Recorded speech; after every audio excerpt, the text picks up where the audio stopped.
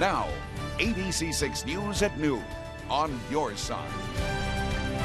New information right now on a husband and wife who fought back against an intruder in their house. Now, we now know their granddaughter ran for help during the home invasion in Pataskala early this morning. Good Day Columbus first broke the story for you, and ABC 6 reporter Mike McCarthy is there live with just how seriously this couple was hurt. Mike.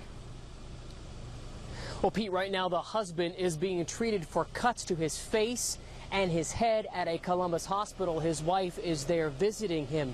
Meanwhile, the armed man who came into their house early this morning, well, he's still on the run.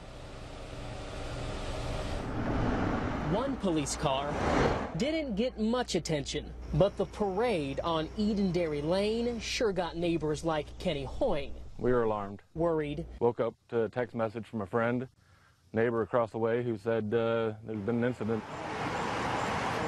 Pataskala police say a husband and wife were attacked after an early morning break-in. We found one male bloodied, apparently beaten up. The family didn't want to talk on camera, but the wife told me she woke up to a masked man beating her husband with a gun in their bed. She says she was then dragged by her hair to the kitchen where the burglar got cash and left. Police say the couple's young teenage granddaughter was also home. She ran to a neighbor's for help. Officers set up a perimeter but found no suspects. The wife says she didn't hear her dogs give any warning, and investigators won't speculate on whether or not the intruder may have known anything about the victims. We're not sure why or if the assailant was known or unknown at this point. The questions kept neighbors concerned. I'm shocked. I couldn't believe it would have happened here. Even after the parade of police left. It's sad.